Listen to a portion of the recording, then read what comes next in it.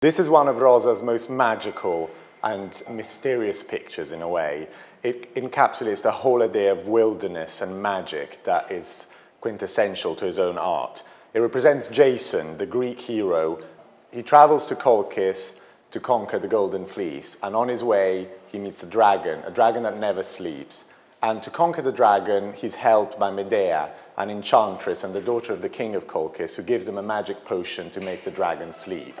And this is the exact moment where Jason is pouring that potion over the dragon's head. It's wonderfully painted with the arm covering Jason's own face, and you get the sense of mystery and magic in this moment, in this wild, horrible setting with sharp rocks, and the dragon that's described in the early sources with his terrible fangs and scaly skin.